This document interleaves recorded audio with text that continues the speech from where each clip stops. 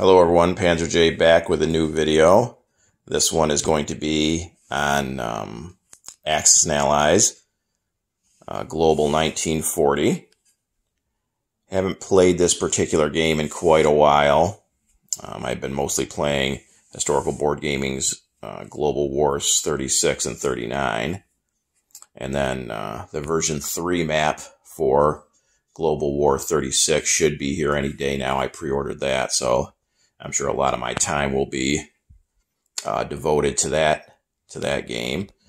I kind of got away from this Axis and Allies 1940 just because I find the 39 and 36 games to be more in depth. Obviously, they start earlier, one pre-war and the other a year earlier in the war itself. So there's more options. More countries involved. Each country has some cool specialized units, like the Germans have the Waffen-SS, the Russians have Russian Guard units, the U.S. has Marines, the British have commandos, and so forth. So I think that adds a really cool flavor to the game. And again, with it starting earlier, you have a lot more options really for each country in terms of where you can go and how the conflict will unfold. But having said that, Axis and Allies 1940 is a very cool game.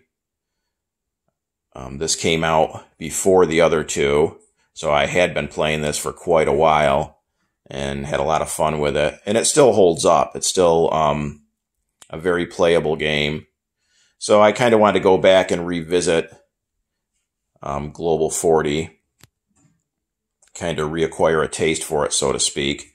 So I've been getting on YouTube and going ahead and watching a bunch of strategy videos that are out, and there's a bunch of them. A bunch of guys do some really good work with the Global 40 videos. So this video isn't necessarily a strategy video. I just kind of took a little bit of what I saw on some of those videos and some of my own ideas, and I just wanted to kind of go through some thoughts I had, some of the things that I saw that I liked in the videos, and then some things that I would do differently myself. One thing, and I'm not big on house rules for games.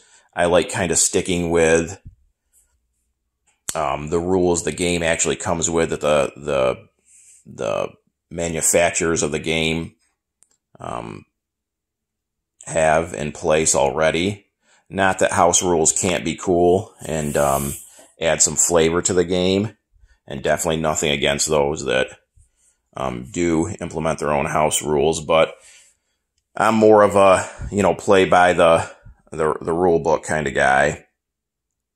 And one thing that I see a lot in some of the videos that are out there is I see the Allies invading countries like Spain, Portugal, even Turkey over in the Mideast. And that is definitely something you can do in this game. There's not a rule against it. Basically, if either side, whether it's an Axis power or an Allied power, invade a strict neutral, which, as you can see, Spain and Portugal both are. The other type of neutrals are Yugoslavia is an example of a pro-Allied, and it says it underneath Yugoslavia, or Bulgaria is a pro-Axis. So in the case of a pro-neutral country, all that power has to do is place a unit in there, and that activates that power for that side. So obviously for Yugoslavia, any Allied country could go there and activate Yugoslavia, and the same thing for Bulgaria on the Axis side. But with the strict neutrals, they don't lean either way. So if you go into a strict neutral, you have to fight whatever the standing army is, which in the case of Spain would be 6 infantry units. And then once you do that, assuming you take Spain, you now control Spain and the $2 that Spain produces. The only negative effect to that in this game is that the rest of the strict neutrals, which again, if we're using Spain as an example, that we're taking Spain, then Portugal, Turkey, Sweden, they would all then become pro to the other side. So if, for example, and again, I've seen this in a bunch of videos, if the United States were to invade Spain, then all the other strict neutrals would then become pro-Axis. So Germany or Italy would just have to place a unit in that country, and that would activate that country for the Axis powers. So there is a negative consequence to invading a strict neutral. My only issue with that is the Allies are theoretically the good guys in this war, and the idea of them invading a strict neutral country is, in my mind, completely unrealistic.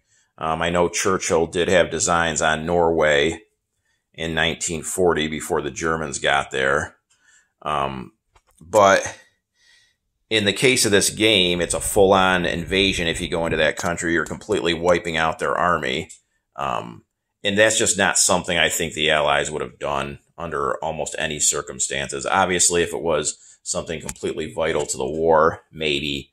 But public opinion, not just in that home country, but around the globe. I mean, here you are fighting a crusade to liberate Europe, and you're campaigning against German aggression and how the Axis are invading all these neutral, peaceful countries, and then you turn around and invade Spain. I just don't think that would be. I just don't think that would have happened. I just don't think it's very realistic. So the thing I've been kind of kicking around is there's got to be more of a deterrent to that than just simply the rest of the strict neutrals now become pro, Axis. So I've been thinking about, well, what could possibly be some negative consequences for the Allies if they did invade a strict neutral country like that? Well, maybe, obviously, world opinion maybe would be against such a move. Maybe that would result in recruitment to the Axis cause in, other countries.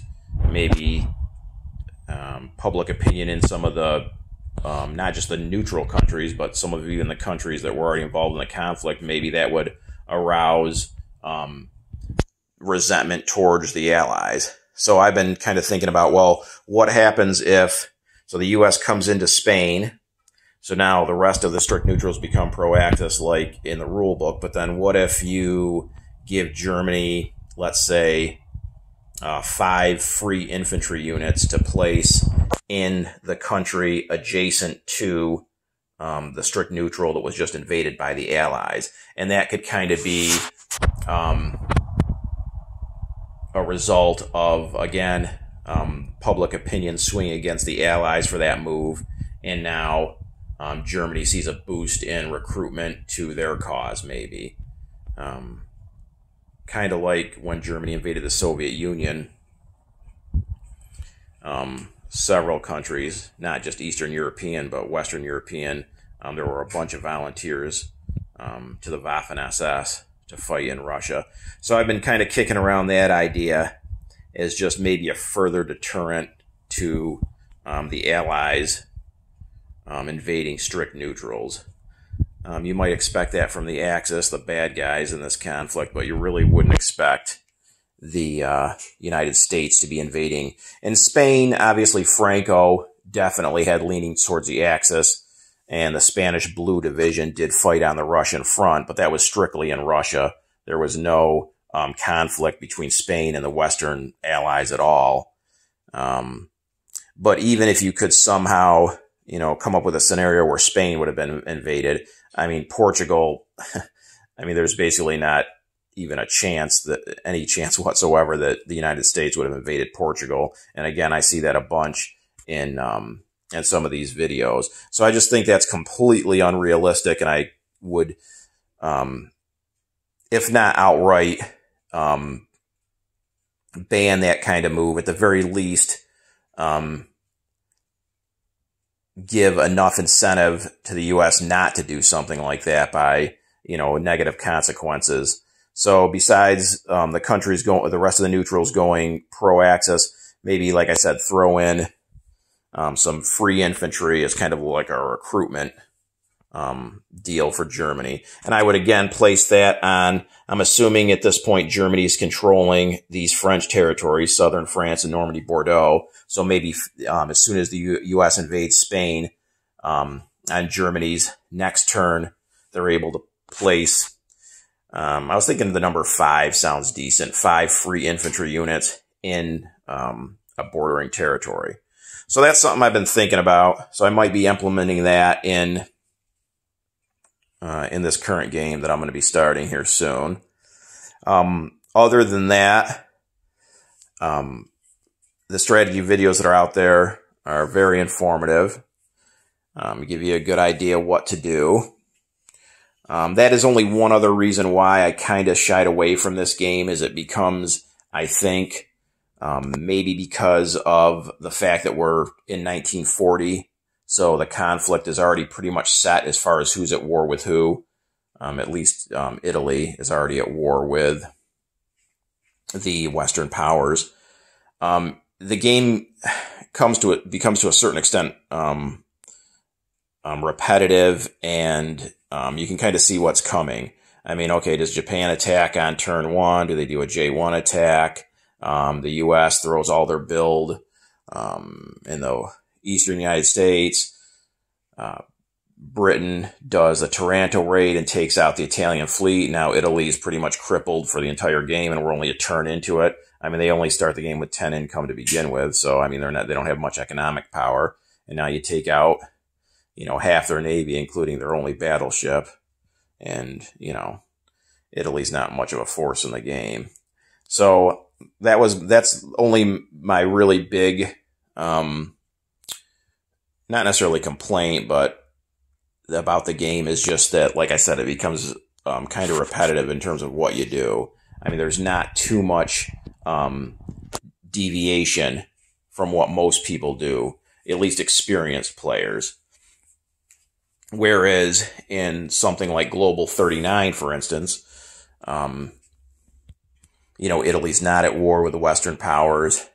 Japan has sneak attacks, so you don't know. So there's definitely a question of, okay, when Japan's going to attack, where they're going to attack, where they're going to use their sneak attacks. Germany's got the Blitzkrieg, so on one turn, they're going to go, in essence, 2 turns in 1 round. So, and also, I think it's harder or not necessarily harder, but it takes longer for the Russians and the United States to get into the war in 39, because you're die rolling. Which, I mean, there are events that give them increased income, but for the most part, unless the United States is rolling ridiculous, you can keep the U.S. out of the war a little bit longer and do a few more things with Japan. But with that being said, again, Global 40 is still a really cool game, so I'm going to revisit that, play an entire game here, and just try to do a few different things, maybe some things that I haven't seen done before, just to see how things work out. For Germany, for instance, on the first turn here, which I'm going to be starting soon enough, I plan on buying a major factory. Germany starts out with $30, and that's what a major factory is going to cost me. So I'm not going to be able to purchase any units, just the major factory, and that's going to be put down into Romania at the end of turn 1, and that's because I plan on invading Russia on turn 2, and I want a major complex, right down there on the border with the Soviet Union. So that's where I'm going to spend my $30 is Germany. Besides that, some of the other stuff is going to be pretty much familiar. Going to go into Finland up north, activate Finland, the 4 men and the $2 there. Come down into Bulgaria, activate that country, get the $1 and the 4 men for Bulgaria. We're going to do some naval combat in the Atlantic. Again, do things a little bit differently. This cruiser down here in C-Zone 91, this British cruiser, I see that left alone quite a bit, but I'm going to bring the sub from 103 and 108 down and try to take out that cruiser. And I'm going to do that because I don't want that cruiser to be able to come into the Med on the United Kingdom's turn and participate in taking out the Italian ships. So I want to kind of protect Italy as much as I can. 2 subs against a cruiser, probably about a 50-50 proposition, so hopefully I'll get lucky there. But I want to take that out, because if you don't take that cruiser out, pretty much 9 times out of 10 in the videos I've watched, that cruiser is going to come into the Med, and you're going to be able to, as the British with that cruiser, along with the other units the British have, you're going to be able to probably take out this destroyer and transport and do the Taranto raid and take out the battleship, destroyer, and cruiser there. So you'll pretty much cripple Italy. So hopefully if I can take out that cruiser, maybe the British now can only go after 1 C-Zone worth of ships, and that would help out Italy tremendously. Then, but obviously by taking those 2 subs down, now you're taking them out of position for some of the other sea battles in the Atlantic. So over here, I'm just going to bring this 1 sub over from 117 and take on this destroyer and transport. And again, that's going to be about a 50-50 proposition. The transport won't be involved in the combat itself, but you got a sub against a destroyer. And that's the chance I'm taking by not bringing over the sub in 108.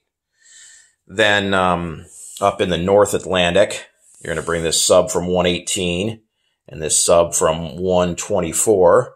And we're going to come down into this C-Zone and take on those British ships. And then obviously the German battleship will come over and a bunch of German planes as well. So those are the sea battles I expect to fight. So we're going to probably leave this battleship and this cruiser alone. I don't really see how Germany can take them out as well. I mean, I suppose I could use air power alone to try to take out those British ships. You always have the possibility that the British could scramble the 2 fighters that are there. So, but if you bring enough air power over, maybe that would dissuade the British. They wouldn't want to really chance losing both of those fighters on Germany's first round of combat. That would open them up to maybe Sea Lion on turn 2. But then again, I'm not purchasing any German ships, so Sea Lion really isn't going to be realistic. But it's the price I'm going to have to pay to put that major complex in Romania to invade Russia on turn 2. Other than that, obviously you got to go after France. So I'm going to be coming into Paris with as much as I can bring. Paris absolutely has to fall on turn 1. That's a given. I mean, if Paris is still standing after Germany's round 1, it's not an overstatement to say that the game's probably over for Germany just after 1 round of play. I mean, there's no way you can keep France alive, collecting income, and producing units. Not to mention that as Germany, you're not going to be able to collect the $19 that France starts the game with. So, and that in turn will obviously put you behind what you can purchase on turn 2. So, definitely going into Paris. I also usually, as Germany, I don't see this done all the time. I mean, I know it kind of strips Germany of units by pushing everything west on turn 1, but I also like to not only take Normandy, Bordeaux, but also southern France as well. I've seen a bunch of videos where the German player will leave southern France for Italy to take, which would be good as far as a boost to Italy's income. But I like to take all 3 French territories as the Germans on turn 1. I think the key to an Axis victory in this game is Germany being as strong as possible.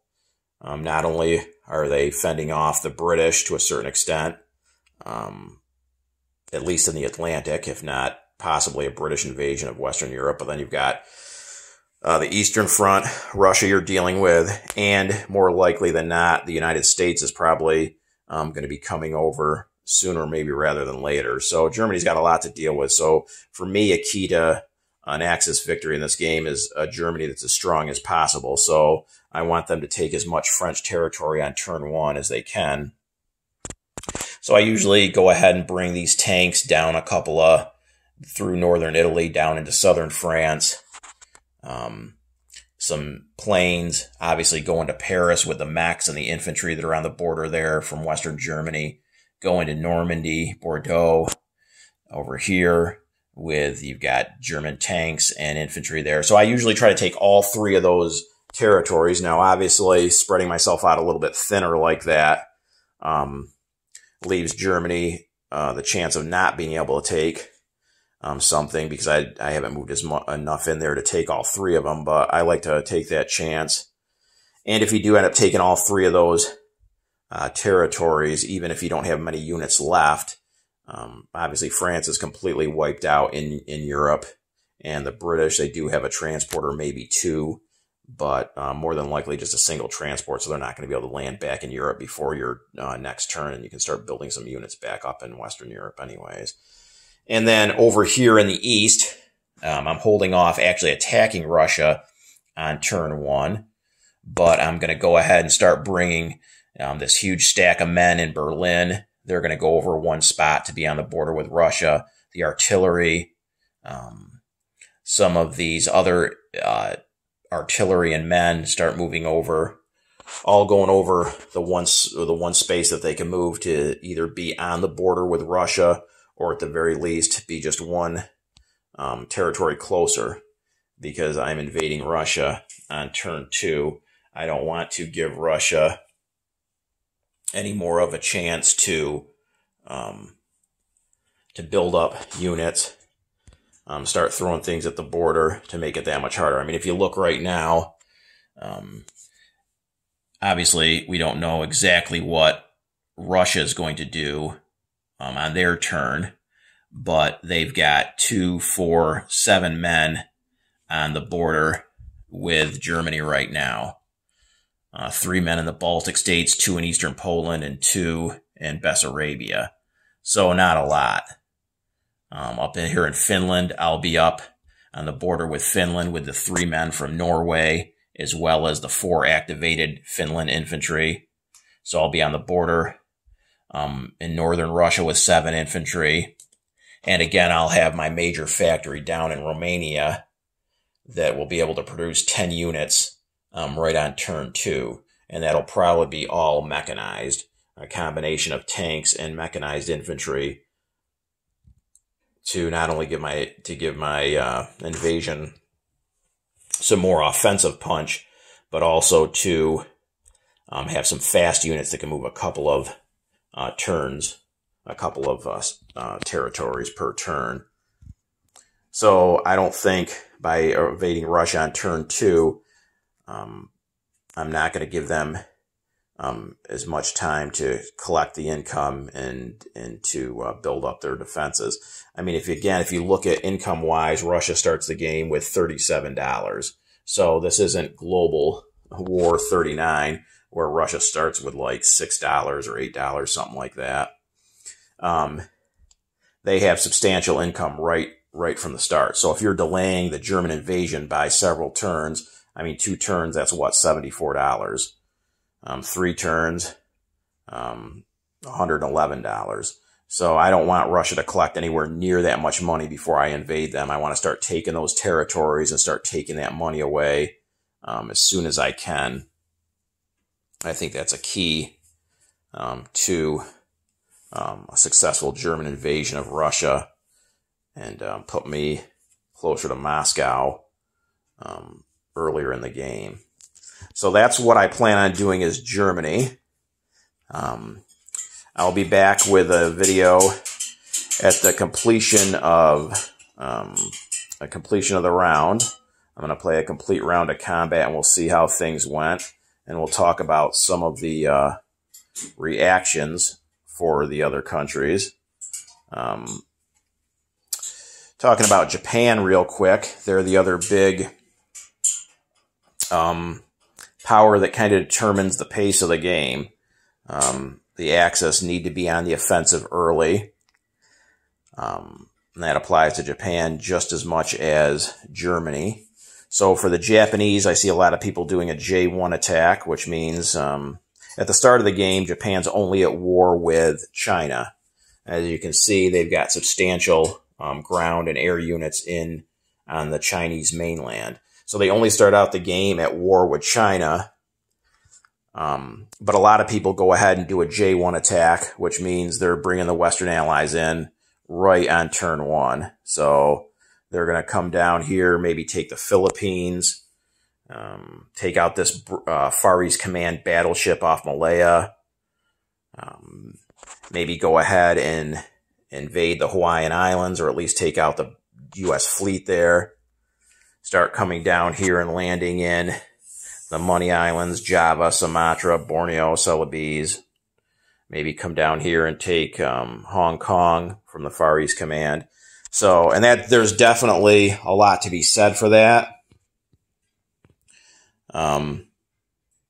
But I usually do a J2 attack if there's such a thing. I wait till a second turn. So what I'm planning on doing is Japan is I want to build, they start the game with $26. So I want to build probably a couple of transports and a minor complex. The minor complex I'm going to place somewhere, haven't decided yet, somewhere on the Chinese mainland, so I can start producing 3 units per turn in China, so I don't have to tie up my transports ferrying troops over from Japan itself. And then with a couple of Japanese transports, I'm going to be moving some men around from this big stack that's in Japan at the start of the game. So we're going to go ahead and just push into China as much as possible on turn 1. There's a few territories you can see up here in northern China that are completely undefended, so we're going to take those, no issue. And then we're going to come down, take Hunan, maybe take this territory right here. So probably about 3 to 4 Chinese territories should fall on turn 1 for Japan. And then besides that, like I said, I'm going to stay away from bringing the Western Allies into the conflict on turn 1. So what I'm going to do instead is I'm going to kind of spread out some of the Japanese fleet. You got a little bit of a fleet down here in the Carolines, a destroyer, a fully loaded carrier. You got a transport and a cruiser off Formosa. Off of Okinawa, we got a battleship, a sub, a destroyer, and a transport. And then in the Japanese home waters, we got a bunch of air and naval units. A couple fully loaded carriers, a couple of destroyers, a battleship, a sub, a transport, and a cruiser. And then a bunch of planes that are both on carriers as well as in Japan itself.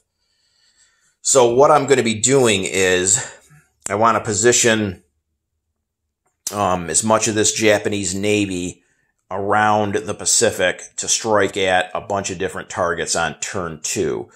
If you look right now, not all of the ships are as spread out as I'd want them to be. Like obviously in Japan itself, you've got most of the Japanese Navy. So I kind of want to spread the Navy out a little bit in several different directions so that on turn 2, I've done a couple things. One, I've positioned myself to strike the Allies at a bunch of different places. They don't know exactly where I'm going to be going.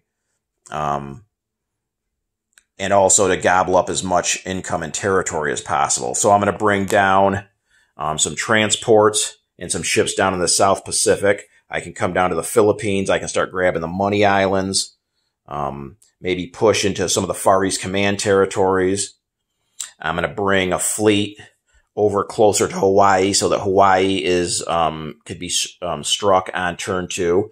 I'm also going to go ahead and bring some transports with some men, ships up into the North Pacific here to threaten Alaska. So now on turn 2, going into turn 2, the United States has to worry about possibly an Alaskan invasion and a Hawaii invasion.